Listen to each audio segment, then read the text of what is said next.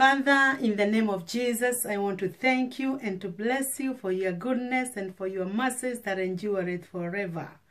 As I share your word, use me as a vessel, O King of Kings, to be a blessing to your people. And as you bless them, do not pass me by. May the words of my mouth and the meditation of my heart be pleasing to thee, O God.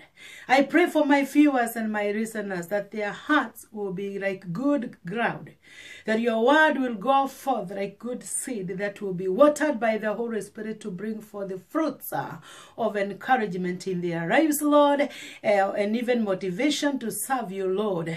I pray that I may decrease as you increase, O Lord. Take over, and at the end of it all glory and honor will be to your name in Jesus' name. Amen and amen. Welcome to One Word TV. I am your presenter, Pastor Florence, Maina of the program Celebrate Your Moment with Joy. I am broadcasting live all the way from Minnesota, USA, and this is a production of One Word Digital Media, which is situated in Seattle, Washington. God is good all the time, because when he gives men ideas and they do not waste it or mark time or procrastinate, it becomes a blessing, like those people who invented technology. It's my prayer that you're not going to waste any idea, no matter how little or insignificant it may seem. Just take an action. Just do something, and you'll be surprised what God can do. The title of my message today will be, No Matter What, I Have Decided to Serve God. And I pray that at the end of this message, or as you listen, or as you read through it, that you can purpose to do the same, that you can say, I have decided, no matter what, to serve the Lord, to live for the Lord. My verses of reference will be from the book of Daniel, chapter 3. I would encourage you to read the entire chapter, but I'm going to be reading from verse 16 to 18 from New King James Version in Jesus' name. And the Bible says, wow. Shadrach, Meshach, and Abednego answered and said to the king, O Nebuchadnezzar, we have no need to answer you in this matter. If that is the case, our God whom we serve is able to deliver us from the burning fire furnace, and he will deliver us from your hand, O king. But if not, let it be known to you, O king, that we do not serve your gods, nor will we worship the God image which you have set. Let me just read verse 19. Then Nebuchadnezzar was full of fury, and the expression on his face changed toward Shadrach, Meshach, and Abednego. He spoke and commanded that they hit the furnace 7 times more than it was usually heated. God bless his word. I hope even before I start saying anything, those words, even if you had read them before, they come forth with another power or revelation. These are 3 young men. They have purpose to serve God. In actual fact, the subheading of that chapter is, or of that topic is, Daniel's friend disobey the king. We are living at a time that we are in the midst of many friends, many relatives, many next of kins, even in our own families, that people can decide to do what they want because of fear or because of selfish reasons. But you have to purpose, like Daniel, like Shadrach, Meshach, and Abednego, that you are gonna obey the Lord irrespective of what could be happening. You know, verse 19, it says, and I can't separate this topic, these words. You have to read the entire chapter, but I picked up because of time. Verse 19, it says that Nebuchadnezzar was full of fury or anger, and it could show on his face. You know, there are times somebody can look at you and you wonder, wow, did he put some pepper in the eyes because they are red? Just because you have said something, not that it is bad, but because to them they are full of that anger. My brother and my sister, that is not the time to be scared. We have to be courageous and know who we are and whom we have believed.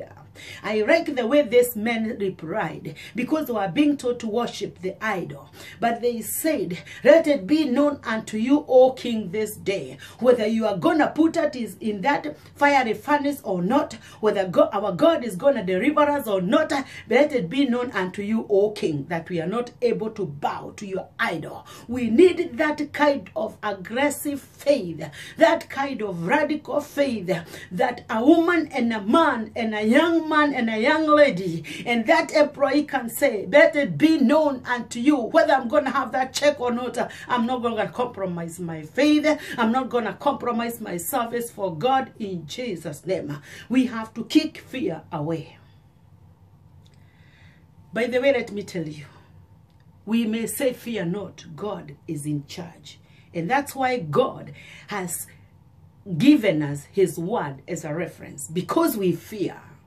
Every time you hear that God has said something, is because he wants to encourage us.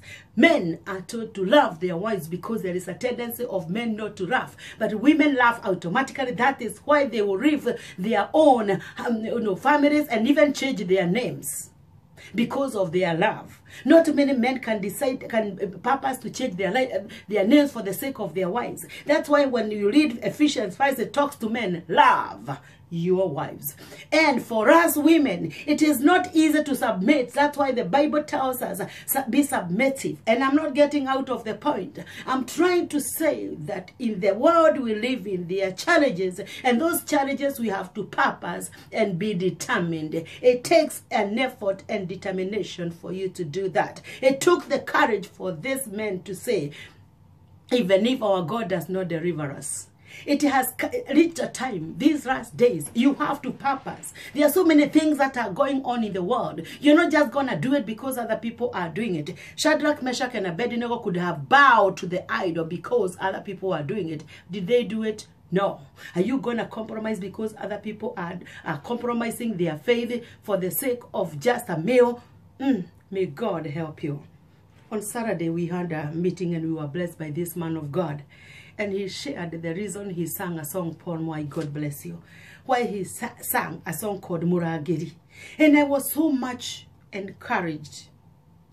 Oh my goodness, what he went through. If it were the men of the time, the women of the time, the young men of the time, they would have given in.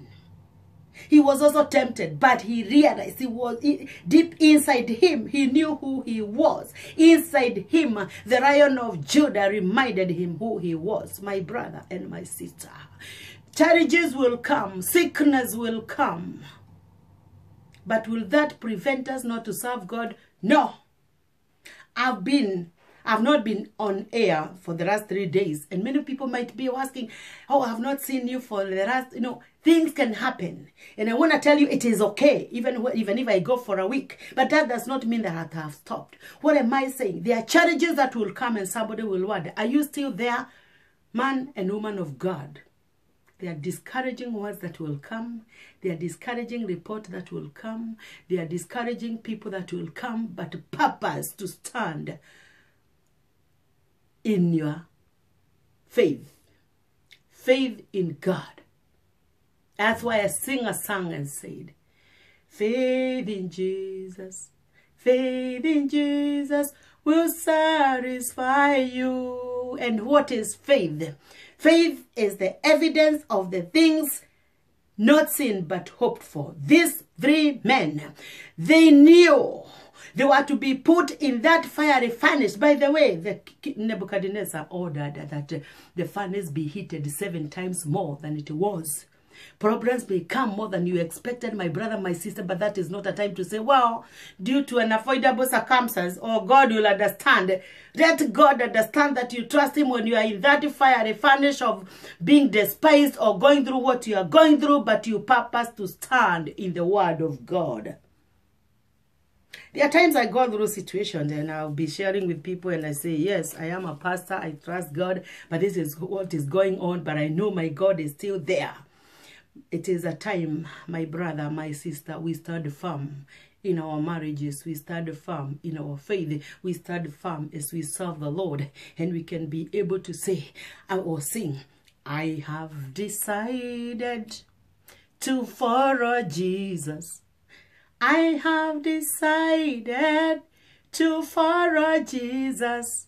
I have decided to follow Jesus. No turning back, no turning back.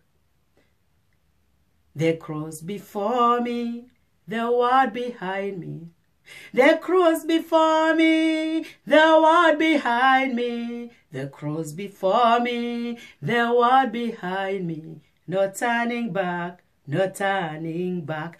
These men, even though they did not sing that song, this inside them, I can only imagine when they said, oh my God, oh King.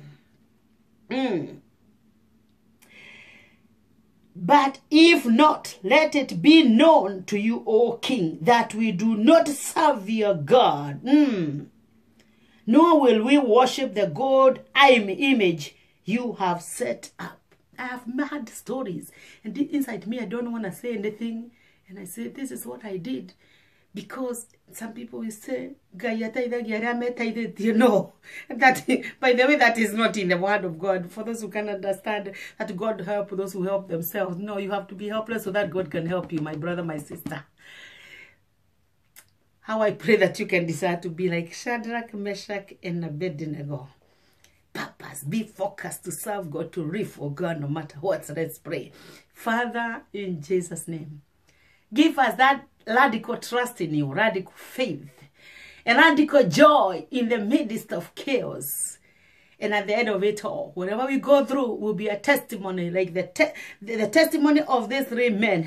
Oh, made everything to change in their surroundings. In Jesus' name, amen and amen. You are there, you have never trusted the Lord. It's a high time that you tell the Lord to take over. Do you want to say this prayer after me? Lord Jesus, I come before you. I have purpose to trust you. Write my name in the book of life and help give me a desire to grow spiritually in Jesus' name. Amen and amen. If you have prayed that prayer, you've been transformed. The old is gone and the new has come. Now start walking in the newness of life. I would encourage you to look for a church nearby where you live that teaches the full gospel without compromise for your spiritual growth, because this is our spiritual guide. It's our spiritual manual that you can refer when you are discouraged, when you are lonely, when you are despised. You need it, just like you need a manual when you're operating an equipment. You need this word. When you go to that church, be comfortable that is going to be your home church where you can be taught, you can be corrected, you can be fed to feed others. We are not just fed to stay there. I love my church.